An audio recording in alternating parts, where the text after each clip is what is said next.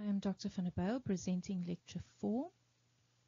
A reminder that core concepts will be emphasized in the PowerPoint, but please refer to the study guide regarding chapters as well as to the textbook,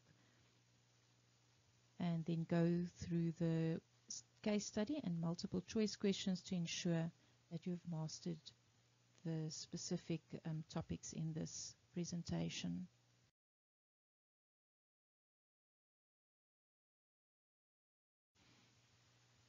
Normal structural and functional development of a baby's gastrointestinal tract is essential for the baby to survive and to thrive. In some babies, there may be evidence of intestinal obstruction. In these cases, one can consider whether there is an anatomical obstruction or whether there is a functional problem. This can also affect the large and or the small bowel. Under the causes, it might be most commonly a congenital abnormality, which can be intrinsic, as found with atresias, anorectal malformations, or meconium ileus, or it can be extrinsic problems such as volvulus or an annular pancreas that causes obstruction. It may also be acquired, and in this case, the most commonly associated condition is necrotizing enterocolitis.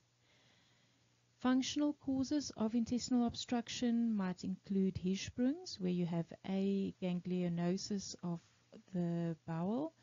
It might be ileus due to sepsis or illness, and then peritonitis. A neonate with intestinal obstruction can present in a variety of ways. The clinical features that can be expected are as follows. Vomiting is a commonly seen symptom.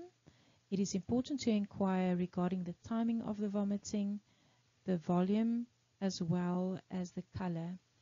If the vomiting is bile stained, it implies that there is an obstruction below the second part of the duodenum, with other words, a high obstruction. Abdominal distension is not prominent in high obstructions, but is commonly seen with anorectal malformations, ileal and ileal atresias. Visible peristalsis may be present. Delayed passage of meconium is a very important sign. In a low obstruction, there may be no meconium passage at all, while in a high obstruction, there may be meconium stools for a day or two. Dehydration may occur, especially due to poor feeding and fluid loss. It is important to perform a blood gas and look for metabolic derangements. Hypochloremic metabolic alkalosis can be expected in babies with a high obstruction due to the loss of stomach acid.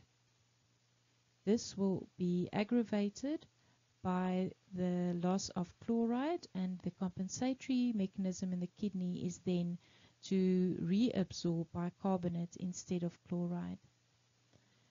The diagnosis of intestinal obstruction can be made antenatally. After a baby is born, an abdominal X-ray, an AP and a lateral view may assist to make a diagnosis. A contrast study might be necessary, as ordered by the pediatric surgeon. When managing a baby with suspected intestinal obstruction, it is important to keep the baby nil by mouth and to insert a nasogastric tube. Decompress the stomach by aspiration and then place it on free drainage, and ask the nursing staff to keep on aspirating every 3 hours to prevent further vomiting. Losses should be carefully charted to help you with the intake and the output calculations. When considering IV treatment, it is important to consider 4 aspects. Firstly, if the baby is shocked or hypovolemic, the baby may benefit from an isotonic fluid bolus, which is usually normal saline or Ringer's lactate, at a dose of 10 milliliters per kilogram given over 30 to 60 minutes intravenously. Maintenance fluid should then be calculated according to the baby's age and weight, and this should be given intravenously as maintenance solution, and total parenteral nutrition should start as soon as possible, as the baby will likely be nil per os for a while.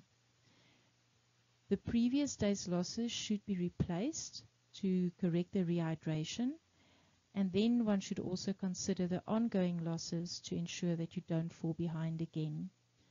Refer the baby to a pediatric surgeon in a tertiary or quaternary unit. Malrotation is a congenital abnormality that leads to incomplete fixation and rotation of bowel on returning to the fetal abdominal cavity between the 8th and the 10th weeks of gestation. This will lead to volvulus, which may contribute to impairment of the gut blood flow. Intestinal obstruction can happen episodically, and the baby may then present with signs of abdominal distension, bile-state vomiting, and vague abdominal mass. If this is not addressed via laparotomy urgently by pediatric surgery, this can lead to full gut necrosis and mortality. Pyloric stenosis presents with projectile vomiting due to hypertrophy of the pyloric area of the stomach. Babies may present from birth to 6 months, but it most typically occurs between weeks 3 and 5 of life. There may be a family history, as there is a genetic predisposition. Boys are 4 times more commonly affected than girls. On your clinical examination, you may find a mass in the right upper quadrant of the abdomen. The ultrasound is used to identify the thickness of the pyloric area. Babies are managed by correcting the acid base, electrolyte, and fluid status. In the end, surgery is required, and during the Ramsted's procedure, the muscle fibers of the hypertrophied pyloric area are incised down to the mucosa. An infant with duodenal obstruction usually presents quite early. The causes are duodenal atresia, duodenal stenosis, duodenal web, malrotation, or an annular pancreas, which can cause extrinsic obstruction. It is important to examine the baby for other related conditions such as Down syndrome, which is quite common in babies with duodenal atresia. Babies may present early on with bile-stained vomiting. Abdominal distension is not a prominent feature, and then you can appreciate on the abdominal x-ray a double bubble appearance, which is indicative of a dilated stomach and dilated first part of the duodenum.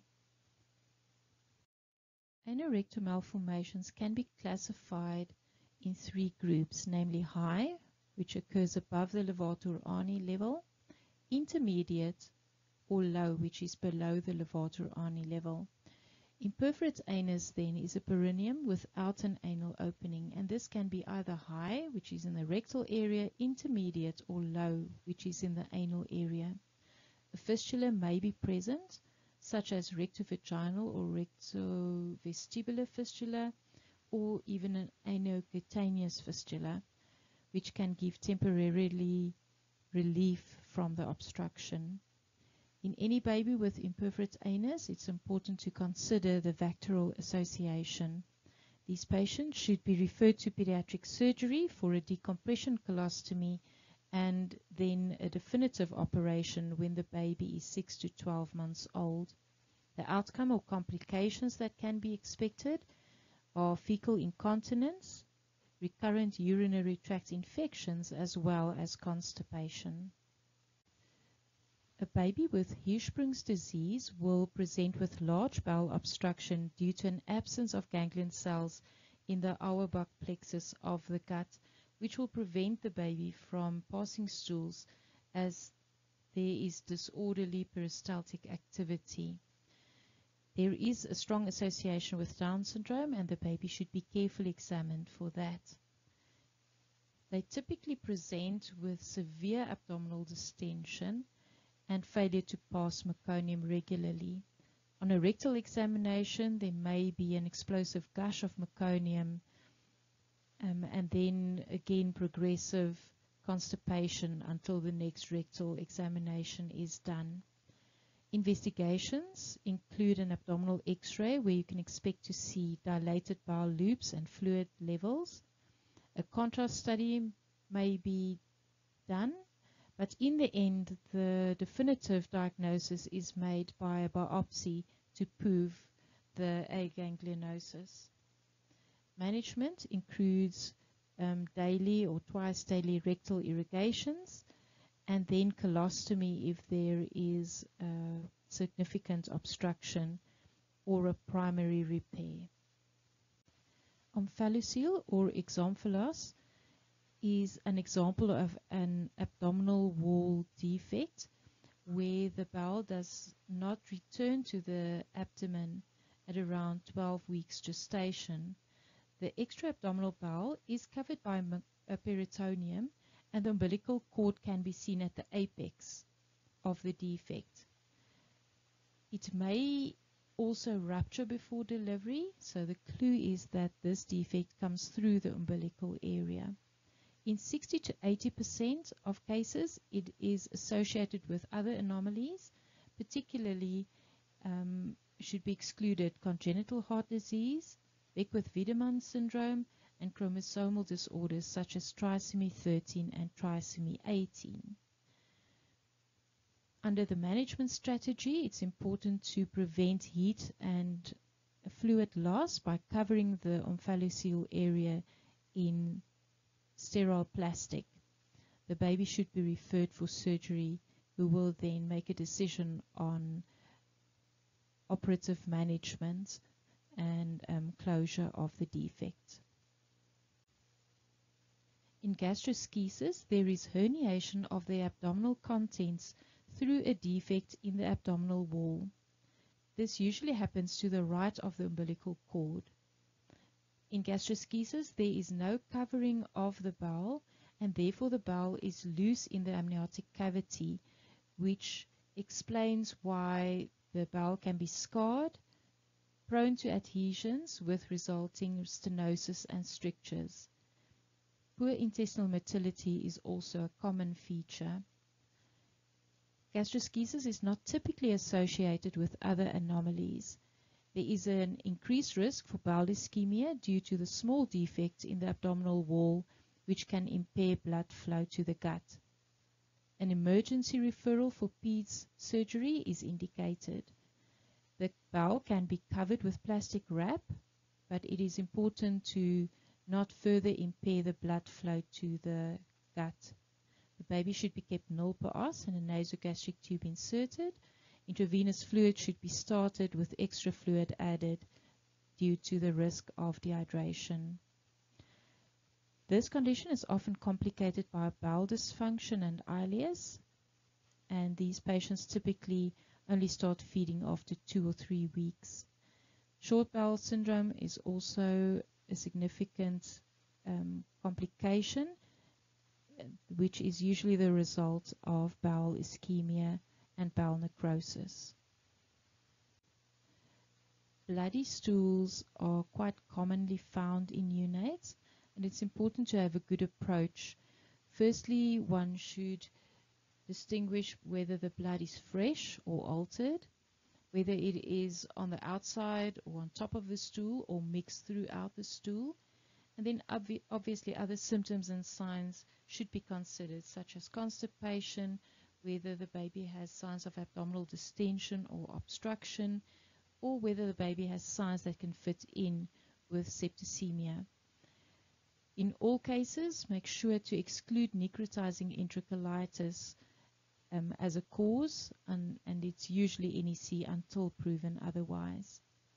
Babies may swallow maternal blood, and maternal blood can be distinguished from fetal blood by performing the APS test. A rectal or anal fissure can be excluded through examination of the perineal area, specifically looking for little tears in the anal opening or to look for an ulcer.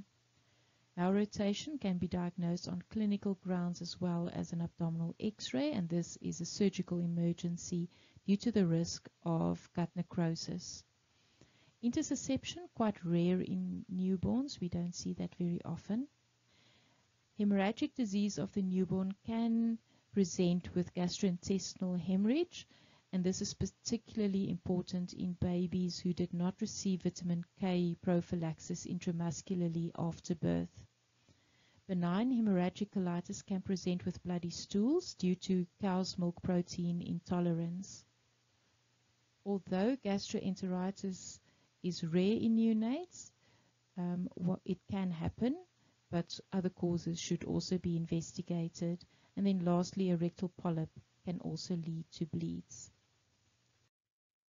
Necrotizing enterocolitis, or NEC, is an acquired bowel abnormality that is specifically found in preterm babies and that contributes greatly to the morbidity and mortality suffered by the most premature of babies.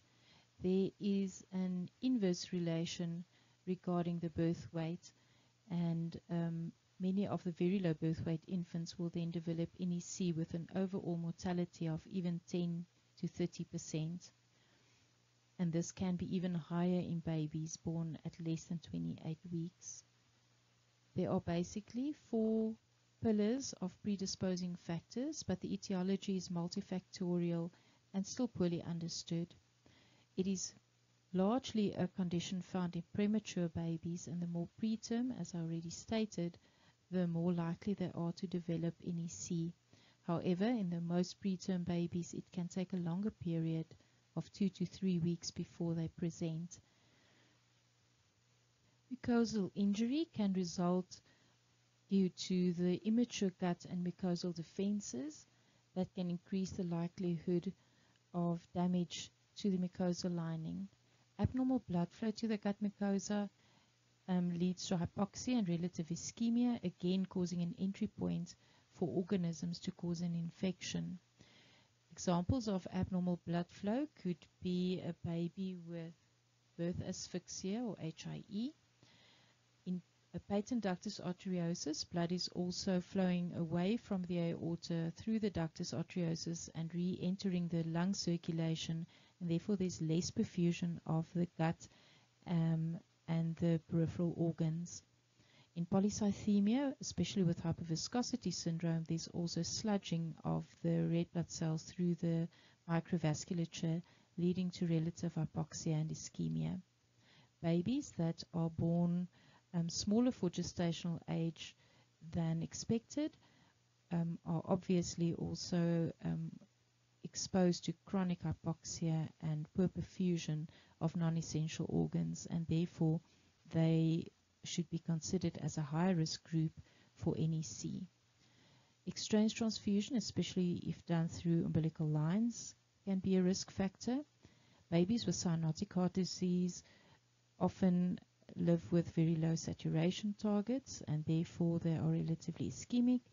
And then in Hirschsprung's disease, where there's a ganglionosis of a segment causing severe proximal dilatation of the gut, can lead then to poor perfusion of the mucosal lining. It is important that this condition commonly affects the terminal ileum or sigmoid colon. It is rare for infants who have never been fed to develop NEC, and therefore enteral feeds are considered one of the most important predisposing factors in the development of this condition. Formula feeds are specifically named as a risk factor, as the risk compared to expressed breast milk is 7 to 10 times more likely to develop NEC. Pasteurized donor breast milk is 3 to 4 times more likely to develop NEC compared to raw maternal breast milk, and therefore is at least a little bit preventative compared to formula. The indication for PDBM is to administer it to babies less than 1.8 kilograms in the first 2 weeks of life, and the whole purpose is to enable the mother time and afford her time to start establishing her breast milk production while the baby is still critically ill. It should also be taken into consideration how quickly you increase the volume to reach full feeds, as too rapid increase can also injure the immature gut.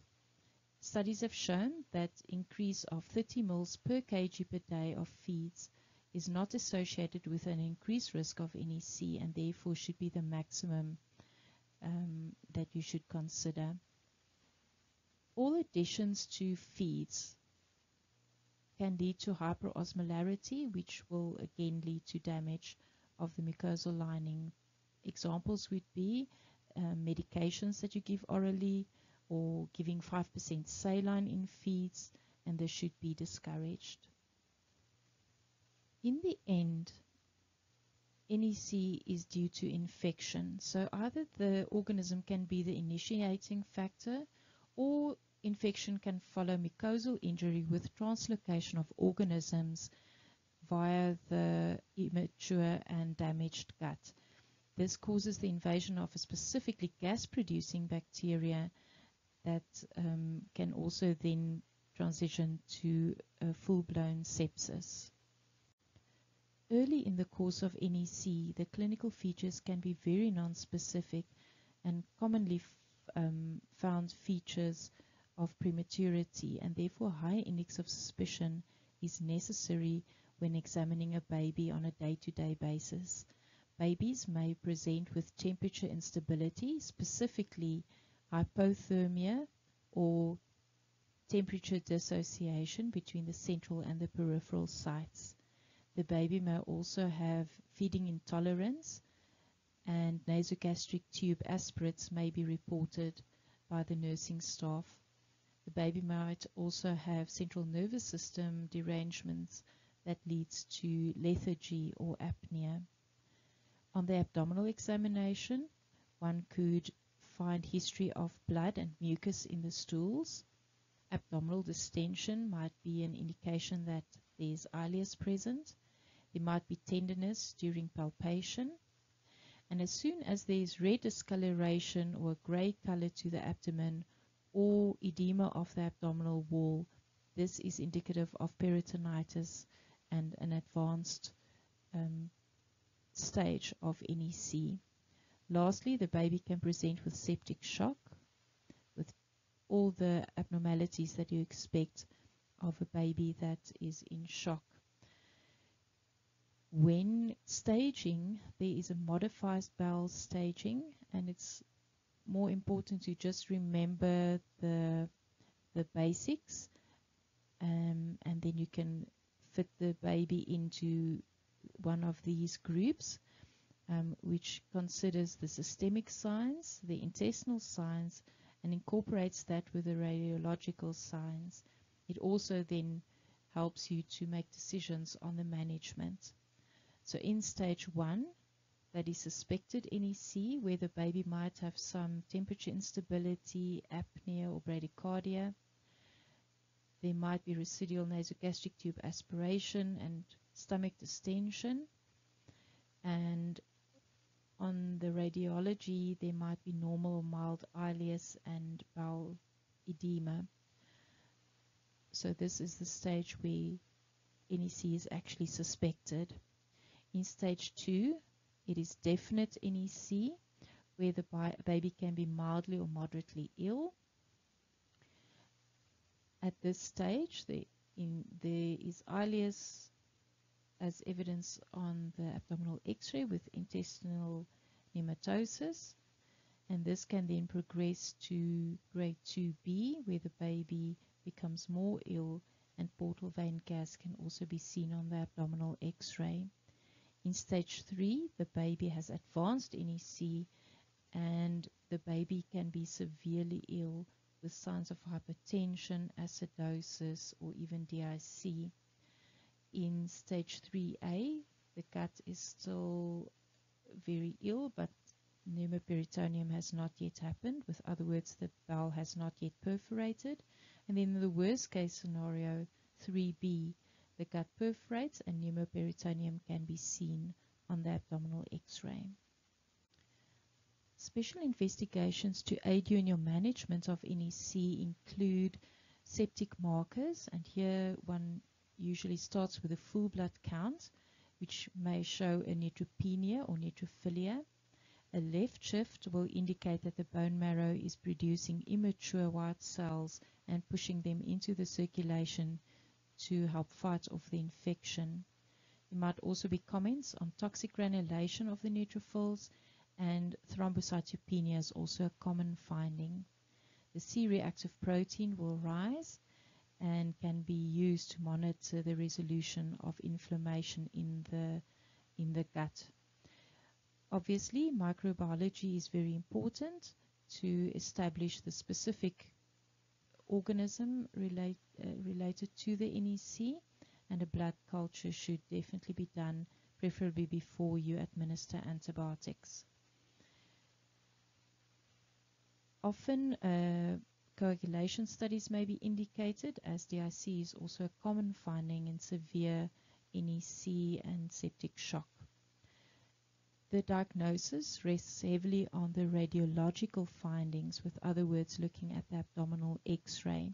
It is important to always do an AP and a lateral X-ray when suspecting NEC. In suspected NEC, with other words, bowel staging 1, you are looking for signs of ileus, and in this case you should see tubes, not cubes, with other words, signs of an abnormal gas pattern indicating that the bowel is not moving adequately. There can also be thickening of the bowel walls that indicate that there is edema due to the inflammatory process. In definite NEC, you may expect pneumatosis intestinalis, which is air bubbles found in the bowel walls, and you can clearly see it on the X-ray, little tram lines of air found in the bowel walls. Just a word of caution, sometimes you can't see it clearly in the bowel wall, but there might be little bubbles seen, and that is always pneumatosis until proven otherwise. In 2B, the air can also then spread to the portal vein, and as seen on the X-ray, you can see portal vein gas, which might be a poor prognostic sign. And then lastly, in 3B, the bowel can perforate, and you may see pneumoperitoneum. This is best seen on a lateral view of the abdomen. On the lateral abdominal X-ray, you can appreciate free air, indicating that pneumoperitoneum is present. With other words, the bowel has perforated and the air is pushing the liver and the bowels downwards. When managing a baby with NEC, it is very important to establish whether the baby is in septic shock or not. In this case, resuscitation and stabilizing the patient is of paramount importance to avoid further morbidity and mortality. When approaching the baby, the ABC approach can be used, and if the baby has difficulty in breathing, it is important to avoid mask ventilation, as excess air transmitted through the esophagus to the stomach can lead to overdistension of the gut and can lead to bowel perforation. So these babies should preferably be immediately intubated. It is important to consider the circulation and whether a bolus of resuscitation fluid may be required and or inotropes added to the management strategy. In the end, this is an infection, and therefore broad-spectrum antibiotics should be administered as soon as possible, preferably after a blood culture has been taken, but this should not be delayed. It is important to immediately stop all feeds and to decompress the stomach by inserting a nasogastric tube and aspirating the stomach contents.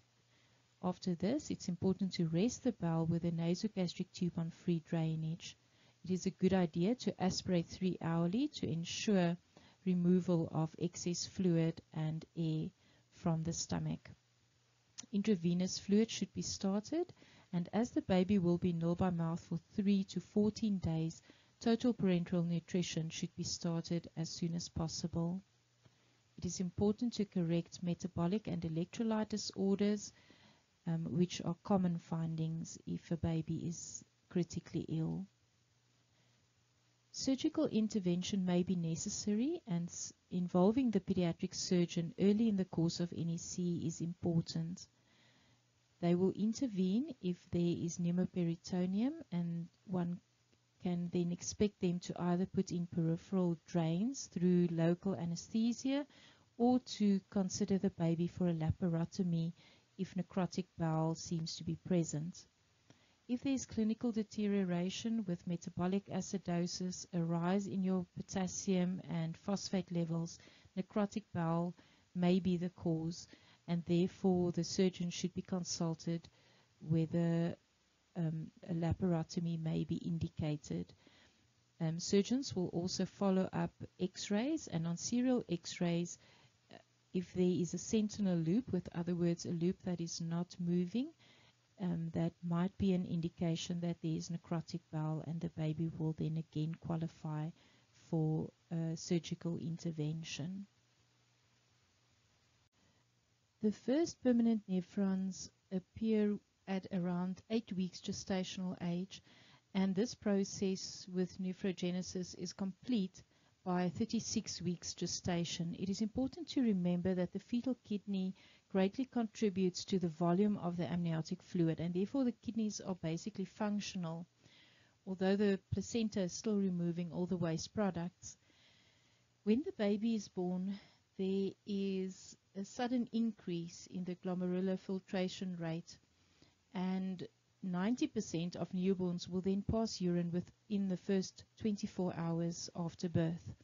On day 1, their urine output is still scanty at around 0.5 mils per kg per hour, but thereafter it increases to 2 to 3 mils per kilogram per hour. When investigating a neonate for a renal disorder, it's important to consider the UNE and creatinine. But it's important to remember that it's not useful to do the UNE usually within the first 12 to 24 hours after birth, as it will still reflect the mother's renal function.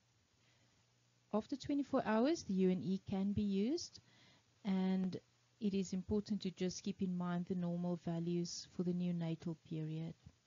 The most commonly used special investigation is the renal ultrasound, where you can evaluate the structure of the renal tract, and the renal Doppler might be able to give information regarding the blood flow in and out of the kidney. The MAG3 scan is a test where radioactive tracer is injected intravenously, and then the excretion curves are then plotted, and you can easily then see obstruction of the excretion of this tracer. The DMSA scan is a static scan, and on this investigation you can identify renal scarring or dysplasia. When vesico-ureteric reflux is suspected, a micturating cystourethrogram can be performed, where radiopaque dye can be injected into the bladder through a urinary catheter, and then the scan will show whether dye refluxes into the ureters and into the kidneys. When there is an obstruction to urinary flow in the renal system, it can lead to obstructive uropathy. The most common causes are pelvic-ureteric junctional obstruction, posterior urethral valves, as seen in male babies, and then an ureterocele. On presentation, many of these conditions can be diagnosed antenatally with a good antenatal ultrasound. In the most severe of cases, poor urine output can lead to oligohydramnios, which will then lead to appearance of Potter syndrome with very specific facial features, namely epicantic folds, extra loose folds on the face, a beaked nose, and then abnormal and low-set ears. Due to oligohydramnios, there might also be pulmonary hyperplasia, which can lead to severe respiratory distress and even can lead to mortality. In some cases, prune belly syndrome might be the result of urinary problems, and therefore you have the wrinkled skin on the abdomen. There might also be palpable bladder or kidneys on examination of the abdomen. The urinary stream is also important, and there might be a dribbling of urine if there is an obstruction to urine flow. Posterior urethral valves are commonly seen in little boys where the mucosal folds stretch into the lumen of the urethra, and this then produces a valve-like obstruction pattern. This obstruction to flow can lead to dilatation and hypertrophy of the urethra and also the bladder, ureter, and up to the kidneys. This can be diagnosed antenatally on an ultrasound, and then on examination you can see dribbling of urine from the penis. You might feel the bladder, and they can often have related history of oligohydramnios or even pulmonary hyperplasia. Then in the management, they can treat this by surgical ablation of the folds, and in very severe obstruction it might need a vesicostomy. It's important to look out for abnormal kidney functions and to check the urine output. As the obstruction is resolved, it might actually lead to renal failure with a high output, and then associated complications should be managed appropriately. There are many disease processes that can lead to acute renal failure or acute kidney injury, which is the newer term. When you look at the causes, they are mainly in three groups, namely pre-renal, renal, and post-renal. The most common group is the pre-renal group, and this is often associated with poor perfusion of the kidneys due to dehydration, hypertension, as one would find in shock, asphyxia, and hypothermia.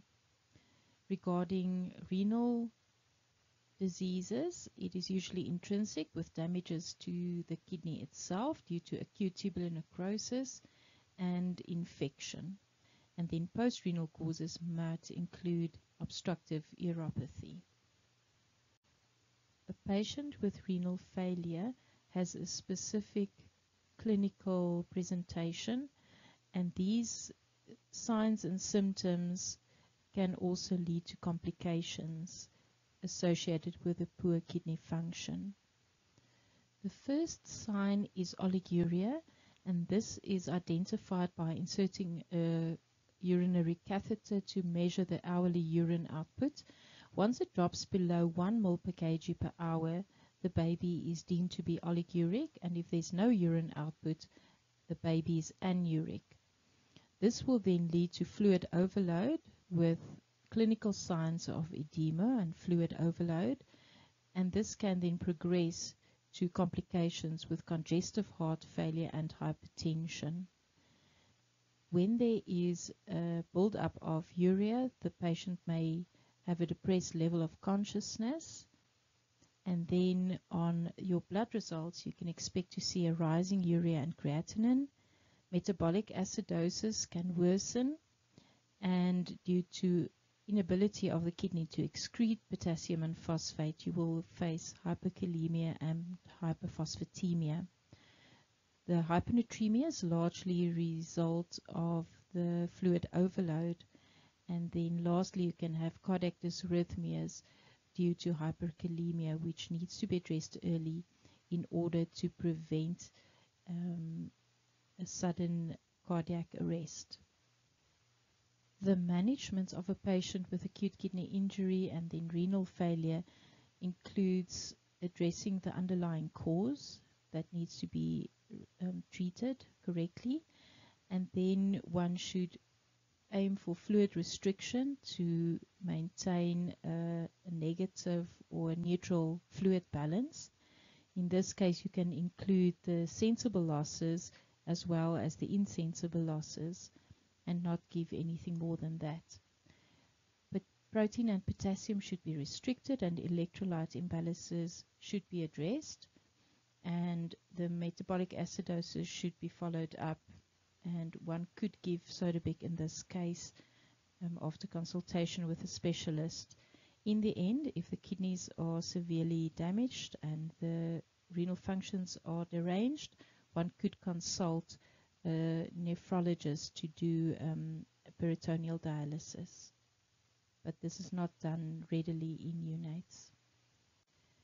Neonatal jaundice is one of the most commonly found problems in the neonatal period.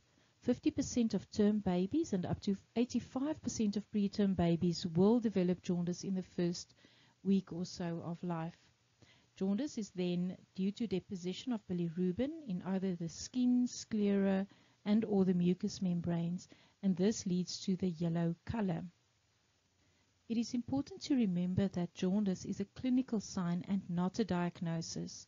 To make the diagnosis, it is important to know the physiology of bilirubin metabolism and then to add that to the clinical examination and special investigations. So in bilirubin metabolism, it is important to remember that bilirubin comes largely from a breakdown of the red blood cells. The heme is changed through heme oxygenase to biliverdin, which is then changed to bilirubin. This unconjugated bilirubin is fat-soluble and can easily cross the blood-brain barrier. The bilirubin binds to serum albumin, which carries it in the blood to reach the liver, and in the liver the X and Y ligandins accept this complex, and then bilirubin is changed by glucuronosyl transferase to be conjugated, and this will make it more water-soluble. Conjugated bilirubin is excreted into the gut of the baby and then changed by bowel bacteria into urobilinogen that can be excreted by the kidney or stercobilinogen that is excreted in the stools. Once the conjugated bilirubin is in the gut and it's not excreted, it can enter the intrahepatic circulation by being broken down again by glucuronidase into unconjugated bilirubin, and this will then precipitate the jaundice.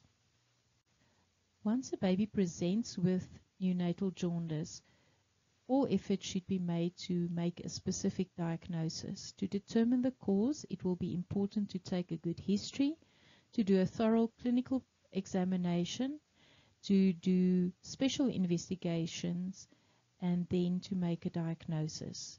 The management can then be in general or then specific to the cause for the specific patient. Unconjugated neonatal jaundice can be divided into two groups, namely physiological process or pathological jaundice. Physiological jaundice is basically a diagnosis of exclusion. With other words, a thriving baby with no specific cause, and usually these patients do not need any intervention and the levels do not cross the phototherapy threshold. In pathological jaundice, babies need to be worked up for possible causes. This applies to babies who become jaundiced in the first 24 hours, and these patients usually have a high risk of having hemolytic disease, and this is the assumed diagnosis until proven otherwise. A mother that is known Rh negative with Rh antibodies implies that the fetus might have been exposed to these antibodies that can cross the placenta, and therefore these babies needs to be admitted and special investigations done. Preterm babies with bilirubin levels beyond 150 and term babies with bilirubin levels beyond 200 micromoles per liter must be plotted on the graph and managed appropriately. All babies with obstructive or conjugated jaundice must be further evaluated, as this is always a pathological process.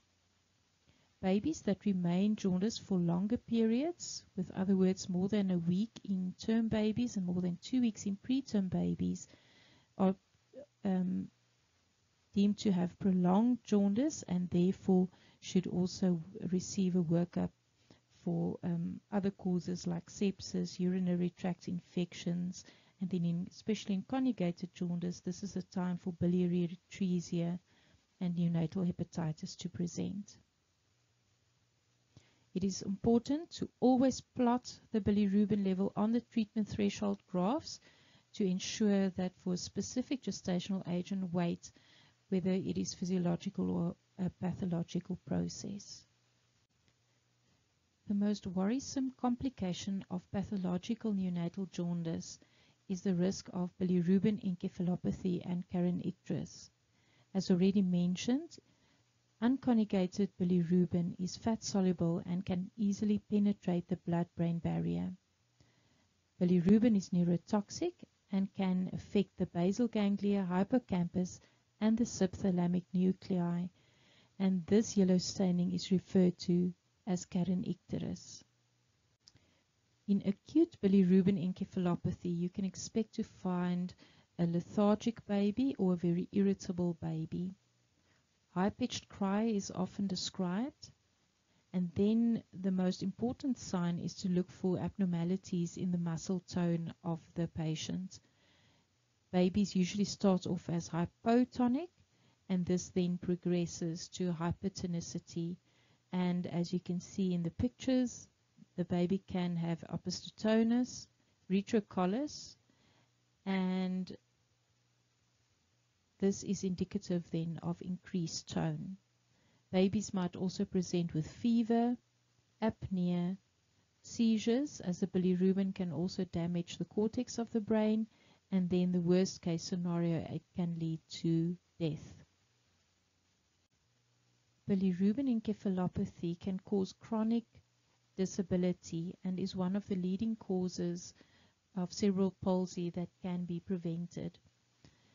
Because of the toxicity of the bilirubin to the basal ganglia, the cerebral palsy type that is most commonly found is chorioathetoid CP, and the bilirubin is also toxic to the nerve cells of the ears, and therefore high frequency deafness can result.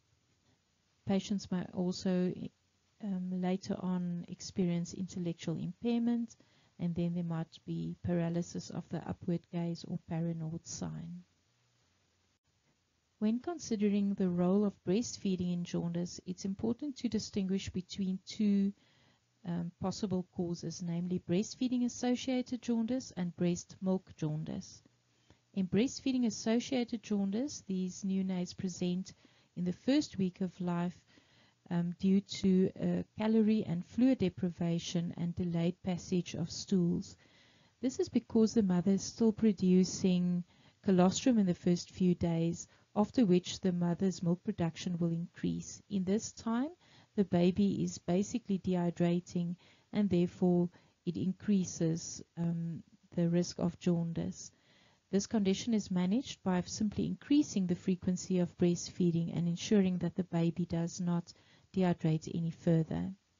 In breast milk jaundice, it is postulated that elevated beta-glucuronidase levels in breast milk can break down the conjugated bilirubin and therefore increase the enterohepatic circulation. Free fatty acids can also be found in breast milk, and these acids can then compete for albumin binding signs, releasing more unconjugated bilirubin. This is largely a diagnosis of exclusion, and as it tends to be prolonged, one should also just exclude all the other conditions that can lead to prolonged pathological jaundice. There is no treatment necessary in this case. A neonate who is hemolyzing should be investigated for possible causes. It is important to have an approach, and I suggest that you consider firstly extravascular hemolysis and then intravascular hemolysis. Examples of extravascular hemolysis would be a Keffel hematoma or swallowed maternal blood, as those red blood cells still need to be broken down and metabolized. In intravascular hemolysis, it can either be immune-mediated or non-immune mediated. The most common immune-mediated neonatal jaundice stems from RH incompatibility or ABO incompatibility. In non-immune hemolysis, one can consider conditions affecting the red blood cell, either the membrane of the red blood cell or the processes taking place in the cell.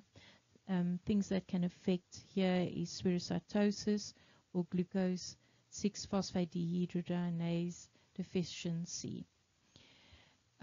A few words on RH incompatibility. It is quite a complex antigen, including C, D, and E antigens. And in 95% of cases, RH incompatibility involves the capital D antigen. 83% of the population is RH positive, and therefore only about 17% will be RH negative for the D antigen.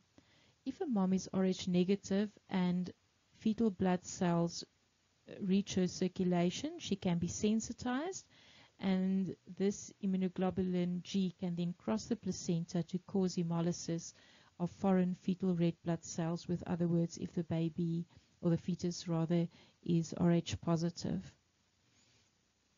The management in pregnancy is important, so especially in the first pregnancy, all prospective mothers should be screened for the RH factor, and if the mother is RH negative, she should receive anti-D gamma globulin just in case fetal blood cells reach her circulation, and this will then prevent sensitization and protect further pregnancies. If a mother is in a second or third pregnancy, it is important to screen for antibodies, and this will help you make a risk assessment for the fetus. The fetus is closely monitored for signs of anemia, hyperbilirubinemia, and in the worst case scenario, hydrops fetalis. When a neonate is born, it's important to investigate already at birth the hemoglobin level, the bilirubin level, as well as send a blood group and Coombs to blood bank. If the baby is RH negative, then the risk for the fetus is 0. And if the baby is Coombs positive, you know that there are sensitized red cells that will hemolyze. This will then also help you to manage the patients appropriately. The neonates are all started on phototherapy, and exchange transfusion might be considered once the bilirubin levels reach the exchange transfusion lines on the threshold charts. Immunoglobulin is also controversial, but can be given to capture the drifting antibodies in the bloodstream of the neonate, and therefore to prevent further sensitization of the fetal and the neonatal red blood cells. ABO incompatibility is commonly found and is usually not as serious as RH incompatibility. In the most common form, the maternal blood group is O, with other words, she does not have A or B antigens. If the fetus then has A or B antigens and there's a mixing of blood and the fetal blood cells reach the maternal circulation, the mother can produce antibodies that can then cross the placenta. Only 10% of women make IgG class antibodies instead of IgM, and this can then lead to hemolysis in the fetus. This may occur in the first pregnancy, which is different from RH incompatibility, where it's quite rare to find it in the first pregnancy, but where it gets worse with every subsequent pregnancy if the mother has been sensitized. The direct Coombs is usually negative or weakly positive, so this should not surprise you. It is actually quite surprising to get a strong positive Coombs in ABO incompatibility. When a baby is clinically jaundiced, it is important to start with a few baseline investigations to determine a cause and to help you with your management strategy. If the first line results do not give you any answers, it is then important to do further investigations. Firstly, the bilirubin level should be taken with a total and a conjugated fraction to exclude pathological jaundice, especially if it's conjugated. It is important to check and plot on the chart, and as you can see on the phototherapy and exchange transfusion guidelines, you must have the age in hours, and you must determine which line to use, and this you will distinguish by looking at the gestational age and the birth weight of the baby. If there is a discrepancy between the gestational age and the weight, you always take the safer line, which is the lower of the two lines, and plot the baby according to those parameters. Please read the fine print on the charts. If there are any risk factors, you may also use the line lower than the dedicated line to ensure that the baby is properly managed. The bilirubin should be repeated as indicated. So if it is a low risk and the baby is not very jaundiced, you can repeat it daily. But if the baby is hemolyzing or has had asphyxia or low albumin levels, etc., you can put it on the high-risk group, and then you should repeat the bilirubin levels every 6 to 12 hours to see the response to your management. The hemoglobin level should be taken to look for polycythemia or to look for signs of hemolysis with anemia. The blood group and direct Coombs is indicated, especially if the baby presents with jaundice in the first day of life or if there are signs of hemolysis on the FBC. Jaundice can be worsened by dehydration, so especially in 3 and 4 day olds with breastfeeding associated jaundice, it is important to do the UNE and creatinine level to exclude severe dehydration. If the baby has signs of sepsis, the white cell count, inflammatory markers like the CRP can be done together with a blood culture. In conjugated jaundice, one should exclude the torch infection group. In prolonged jaundice, thyroid functions may be indicated and further investigations such as liver ultrasound or G6PD deficiency screens. In the management of unconjugated jaundice, it is important to focus on prevention, and this will include early feeding to prevent dehydration and to prevent elevated free fatty acid levels in the bloodstream, as the free fatty acids will compete again for the binding sites on the albumin. Adequate fluid intake should be ensured, and again this would relate to proper breastfeeding techniques and support of the mother, especially in the first few days when colostrum is being produced. Feeding will also minimize intrahepatic circulation, and therefore baby that is jaundiced, it's actually a good idea to feed them and not keep them nil by mouth.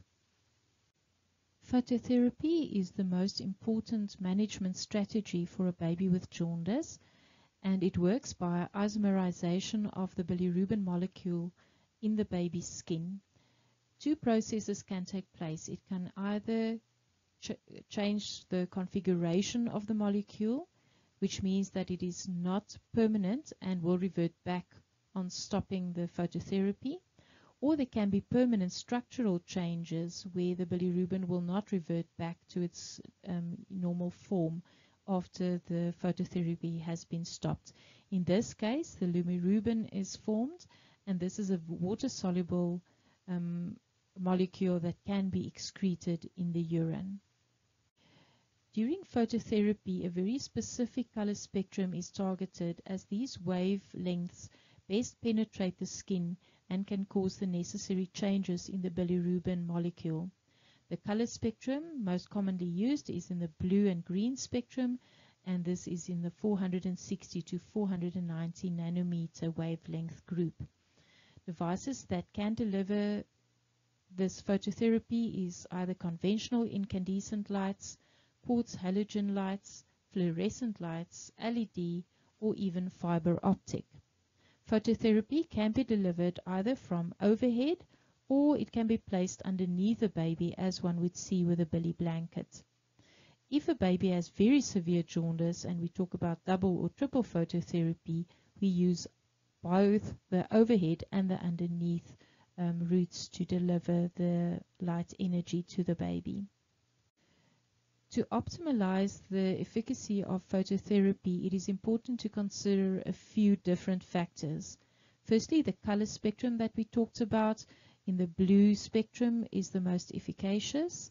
One should consider the irradiance and the energy output of the source of the light, and which will then also give a specific dose. One can use a different number of lights, so we often talk of double or triple phototherapy when we use 2 or 3 lights on a patient.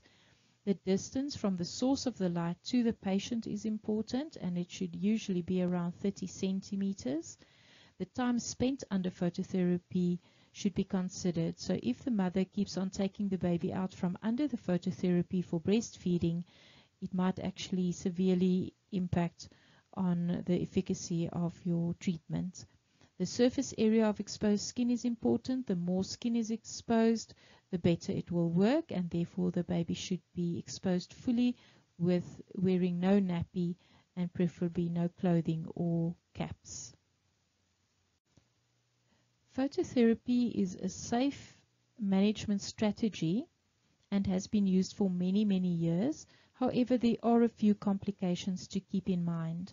Firstly, the baby can have temperature instability. Specifically, they tend to become hypothermic as the light source does emit energy that is penetrating the baby's skin. If the baby is hypothermic, it can worsen dehydration, and therefore we compensate by adding additional fluids to the maintenance fluids that we calculate daily. A baby may also experience pseudodiarrhea due to a decreased bowel transit time and due to lactose intolerance, as it influences the lactase enzyme. Retinal damage has been described in animal models, and therefore the eyes are covered to prevent this from happening, as well as to protect the baby's sleeping time with all the bright light. It might negatively impact on the baby's resting state. A bronze baby may occur if you administer phototherapy to a baby with conjugated jaundice. They can change in color. And then not to forget that you are separating the mother and the baby, and it can be quite stressful for the new mother and can negatively affect the mother-infant bonding. A double volume exchange transfusion is indicated once the bilirubin levels plot beyond the exchange transfusion line on the bilirubin chart. A double volume exchange means that 160 ml per kg of fresh whole blood will be ordered from the blood bank and then will be exchanged for the neonate's blood in aliquots of 5 to 10 ml as tolerated. The whole aim of an exchange is to prevent bilirubin encephalopathy. This happens by removing the unconjugated bilirubin in the blood. One will also remove antibodies that will cause further hemolysis of the neonatal red blood cells. Sensitized red cells that are destined to hemolyze will be replaced by fresh whole blood. And then you can also restore the blood volume should the baby be anemic. And it also provides free albumin for bilirubin binding that will again decrease the risk of crossing of the blood-brain barrier. The decision to undertake an exchange transfusion is not made lightly, as there are significant complications for this procedure. It can even lead to the death of a baby. More commonly, they can have electrolyte disturbances. Babies might be glucose unstable with either hyperglycemia or hypoglycemia, so this is monitored regularly during the procedure.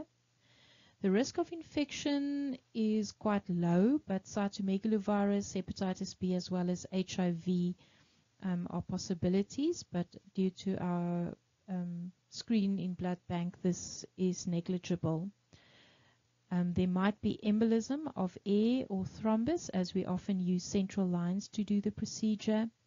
Due to disruption of the gastrointestinal blood perfusion, it can lead to an increased risk for necrotizing enterocolitis, and therefore the baby is kept nil by mouth during this procedure. It might lead to fluid overload or hypovolemia. It can also contribute to acidosis, hypoxia, bradycardia, and can lead to cardiac arrest. Due to the removal of the baby's blood, there can also be hemorrhage and disturbances in the clotting profile, and then it might also lead to benign intrahepatic cholestasis. In a patient with proven RH or ABO incompatibility, one can consider immunoglobulins. that may reduce the need then for exchange transfusion. There's actually little evidence that it decreases the mortality or the neurodevelopmental sequelae, but as we try our best to avoid exchange transfusion and all its complications, we often try this treatment modality. Conjugated hyperbilirubinemia is always a pathological process, and all these patients should be admitted for further investigations. Possible causes can be classed into surgical and hepatitis groups. In the surgical group, bile duct abnormalities must be excluded, and specifically biliary atresia, which has to be treated within the first 40 to 60 days of a neonate's life. Inspissated bile as well as colodocal cyst are other examples. Obstructive causes could be an annular pancreas or pyloric stenosis, which can be excluded by an abdominal ultrasound. In the hepatitis group, infections are the most common reason, specifically systemic infections, as one would see with gram-negative sepsis, and then torch infections in the congenital group together with hepatitis B and HIV should be excluded. In the metabolic group, alpha-1 antitrypsin deficiency, galactosemia, and cystic fibrosis are all rare causes but should be excluded. In the endocrine group, hypothyroidism should be excluded, especially as this can lead to irreversible mental retardation. In the iatrogenic group, total parenteral nutrition, especially if it is given for prolonged periods of time, specifically more than 2 weeks, it can lead to toxicity and damage to the liver, and this can contribute then to hepatitis and cause a conjugated jaundice. One condition that one should not miss and should not forget about is biliary atresia. In biliary atresia, there are absent or atretic bile ducts. In 30%, there might be other associated abnormalities that need to be excluded, specifically in the renal and cardiac systems. There may be an abnormal spleen or malrotation of the gut, and patients might also have situs inversus. The onset of conjugated hyperbilirubinemia typically starts at around 10 days, but it may even take up to as long as 4 weeks for the babies to present. The Kasai procedure must be done as soon as possible, preferably before 60 days, as this condition leads to irreversible liver cirrhosis, and then the babies are not operable and may need a liver transplant. As you can see in the pictures, it's important to inquire regarding the color of the stool. If there is no bile reaching the gut, then obviously the stools will have this white pasty color. Hematological disorders.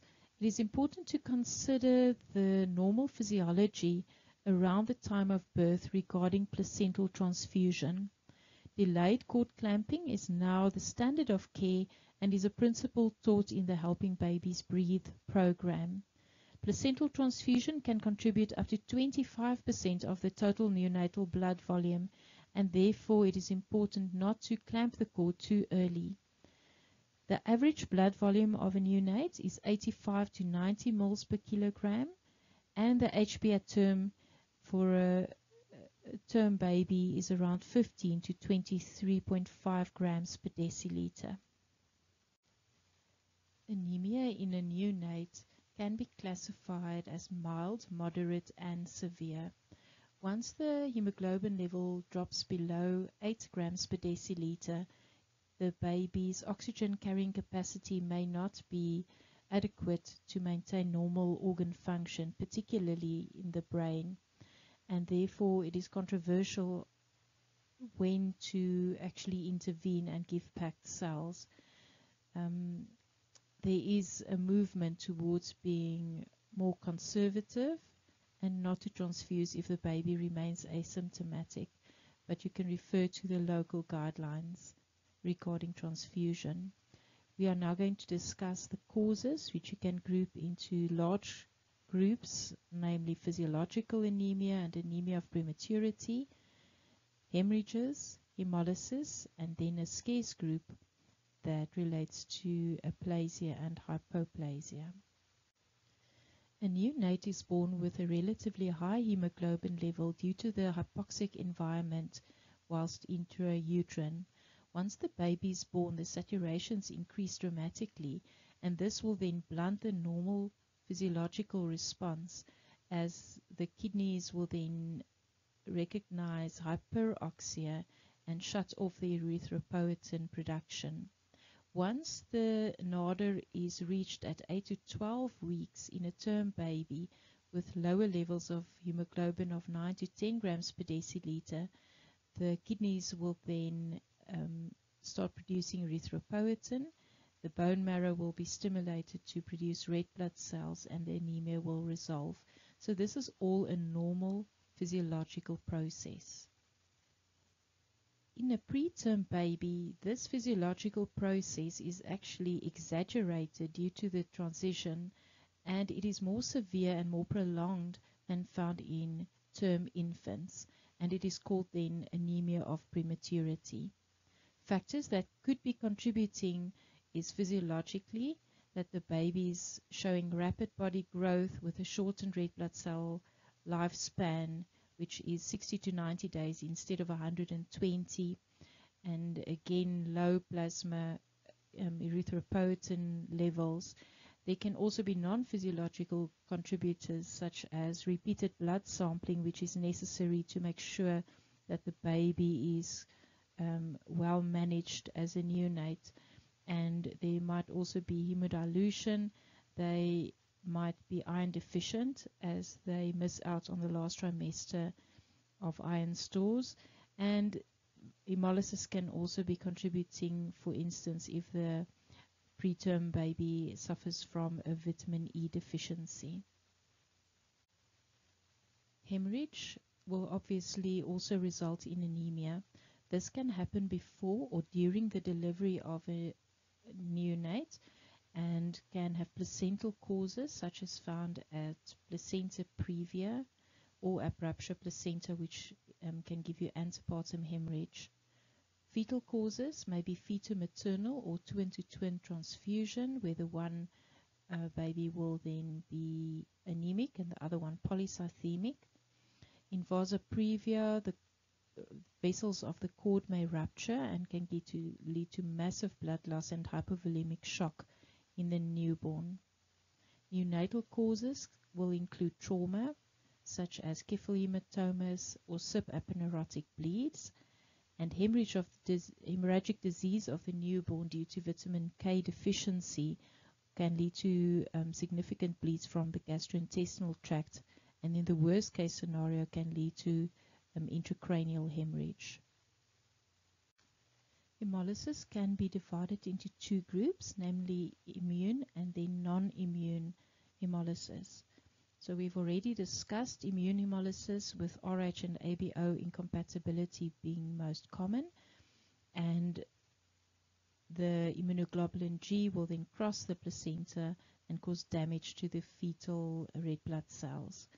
The maternal autoimmune diseases like SLE can also lead to hemolysis via the same route, with the antibodies circulating for anything from 3 to 6 or even 9 months after the baby was born. So it can have a significant effect even beyond the neonatal period. In non-immune hemolysis, congenital infection and disseminated intravascular coagulation must be considered in a baby that has raised septic markers or other causes of DIC. And one can then also evaluate the red blood cells for spherocytosis or enzyme deficiencies such as G6PD or pyruvate kinase deficiency. In vitamin E deficiency, the red blood cells are also more fragile and can easily hemolyze, and alpha thalassemia is one of the rarer causes that can lead to hemolysis. Anemia can also occur due to bone marrow failure, which is called aplasia or hypoplasia, where there is impaired red blood cell production. And just for completeness sake, Blackfin diamond is such a syndrome where you have a genetic disorder leading to bone marrow failure. It is autosomal dominant and, as you can see, quite rare.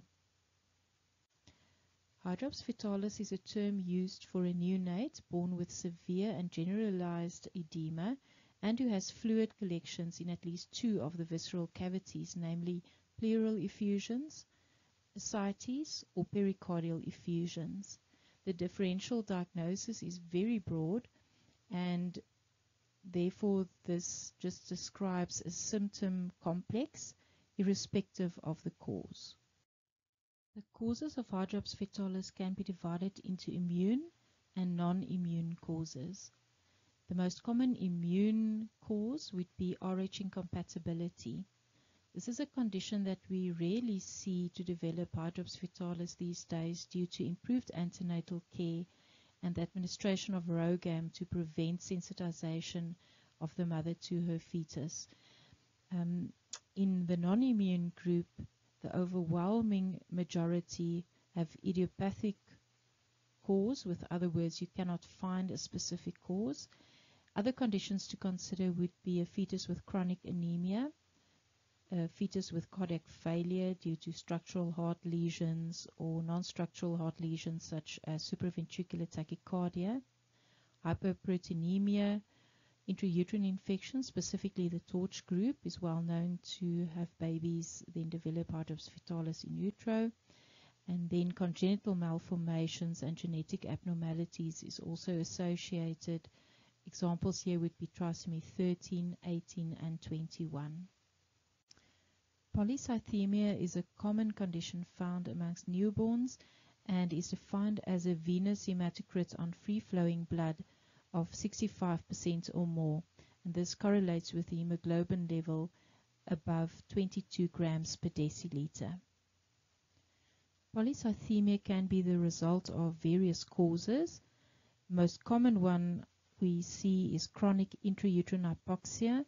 With other words, small for gestational babies that do not grow well in utero are usually starved of oxygen and nutrients, and therefore they have a need for increased oxygen carrying capacity. Post-mature babies where the placenta cannot supply in the demand of the fetus, these patients are often also born with very high hemoglobin levels. It might be excessive transfusion of blood, which is iatrogenic, or which can happen in twin-to-twin transfusion syndrome.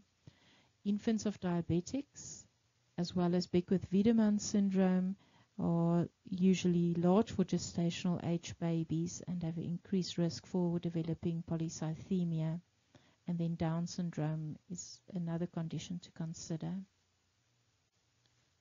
Neonates with polycythemia usually look plethoric, and one should then carefully examine the baby for other signs and symptoms of hyperviscosity syndrome. So the viscosity of blood depends on the packed cell volume or the hematocrit, but also on the deformability of the red blood cells as well as the plasma viscosity. It can affect various organ systems, and in the central nervous system, babies can exhibit apnea, lethargy, tremors, irritability, and even convulsions. In the cardiopulmonary organ system, one may have pulmonary plethora and pulmonary hypertension, and the babies can also have signs of heart failure. Renal vein thrombosis may affect the kidneys, and the babies can have oliguria. Due to an increased risk for necrotizing enterocolitis, one should be careful when feeding a baby with polycythemia. Babies should also be screened for hypoglycemia. They might also develop acidosis and hypoxia that might necessitate oxygen therapy, and thrombocytopenia is also an associated factor. The management is a dilutional exchange, especially if the hematocrit goes higher than 75% or between 65 and 75% if there are clear signs of hyperviscosity syndrome, which is compromising the neonatal period. Coagulation is a very complicated process and obviously not as well developed in term and especially preterm babies than in adults. So newborns often present with bleeding, and then they need a special workup to ensure that the most important causes are excluded. So firstly, thrombocytopenia is one of the leading causes. There may be clotting factor deficiency or abnormal capillaries, or it can be a combination of all of these. As with all conditions, one has to start with a good history and a good clinical examination of the bleeding newborn. In this algorithm, you can see that you should inquire regarding a family history of bleeding, as certain X-linked and autosomal linked abnormalities can lead to deficiencies in the clotting system. One should also consider whether the baby is sick or whether the baby is healthy. In an ill newborn with sepsis, there are various reasons why the clotting factor may fail, such as DIC. In the healthy newborn, one can consider congenital or acquired factors, and the most important acquired factor would then be vitamin K deficiency that can lead to hemorrhagic disease. Once you have examined the baby for specific signs and symptoms, one can then proceed to choose the most reliable special investigations to aid you in making a diagnosis. Thrombocytopenia is a common finding in the neonatal period. The clinical features associated with low platelets are petechiae or purpura on the skin. There can be ecchymosis, which is larger signs of bleeding.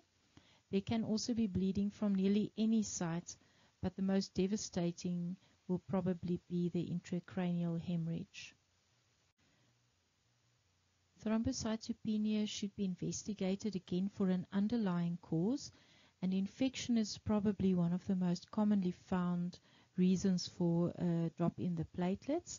Any bacterial infection, but specifically gram-negative sepsis and yeast infections, can lead to thrombocytopenia.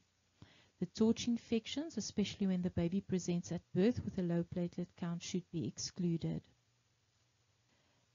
In isoimmune thrombocytopenia, the maternal IgG antibodies are also produced against the antigens on the platelets of the fetus. So it works basically like an immune hemolysis, but just destroying the platelets that can lead then to low platelet counts. One should also consider maternal diseases such as PET. So the babies are often born with placental insufficiency, and especially if the mother has HELLP syndrome, the baby can also have low platelets. In idiopathic thrombocytopenic purpura, the mother is also making antibodies against her own platelets, and that can cross the placenta and also affect the neonate. And in SLE, once again, it is an immune response. Disseminated intravascular coagulation is another reason, as all the platelets are then used up for the abnormal coagulation processes that occur. Hemorrhagic disease of the newborn is the result of deficiency of vitamin K dependent clotting factors, namely factors 2, 7, 9, and 10. The neonate is especially vulnerable as breast milk has low levels of vitamin K, and vitamin K is usually produced by bacterial flora of the gut, but the neonate is born with a sterile bowel, and therefore it will take 3 to 6 months before vitamin K is actually being produced in the baby's own body. The clinical features of hemorrhagic disease of the newborn can be divided into early and late. So in the early phase, it presents usually in the first week of life, classically within the first day to 7 days, and in the late phase, it can be between 2 and even as long as 12 weeks. The clinical features include spontaneous bleeding, specifically from the gastrointestinal system, but it can also be from the umbilical stump. It is exacerbated after circumcision, and in the worst case scenario, intracranial hemorrhage can occur, and this is specifically a high risk if you have late hemorrhagic disease of the newborn, and it can lead to severe neurological sequelae. To prove the diagnosis, one should send in coagulation profile for the patient, and here you expect to find a prolonged prothrombin time, or PT, which will assess the extrinsic clotting pathway, namely factors 2, 5, 7, and 10, and this is not markedly affected by heparin. A normal partial thromboplastin time is expected. This will be assessing the intrinsic clotting pathway. It can be prolonged by heparin contamination. And then obviously you need normal platelets on your full blood count. In the emergency setting, the treatment indicated is vitamin K, which can be administered subcutaneously or intramuscularly. This should be done after taking the blood samples so as not to influence your investigation results. Important to consider that the intramuscular route may cause a hematoma due to the poor clotting, and then intravenous dose can be given. Anaphylaxis is a rare complication. In the acute setting, one can consider fresh frozen plasma to supplement the clotting factors, and if the baby presents in hypovolemic shock due to blood loss, one can administer a whole blood transfusion. Prevention is better than cure, and therefore routine vitamin K is indicated at birth. Take note that it should be an intramuscular injection of 0.5 to 1 milligrams intramuscularly, which is the quinacion that you will see the sisters administering right after birth. It is important not to give an oral dose unless there is a proper protocol that is being followed, and these are not well studied for efficacy. So it is not absorbed properly, and therefore you need to give a dose at birth, repeat it in the first week, and then repeat it again in the months that follow. So it's better to just give an intramuscular bolus. If the baby does not receive prophylaxis, there is up to 1.7% chance for early hemorrhagic disease, and 7 cases out of 100,000 for late. It's still worth preventing this condition, especially if a baby has an intracranial hemorrhage. It can lead to lifelong disability, or the baby may even die. Disseminated intravascular coagulation, or DIC, is an acquired coagulation disorder.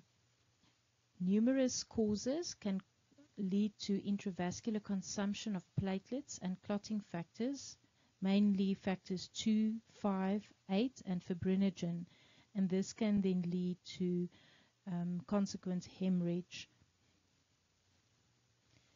DIC is often seen as a complication of septicemia, a patient with shock, as well as perinatal asphyxia. Upon investigation, you may determine intravascular hemolysis with fragmented red cells on the blood smear. As already stated, consumption of platelets will lead to a thrombocytopenia.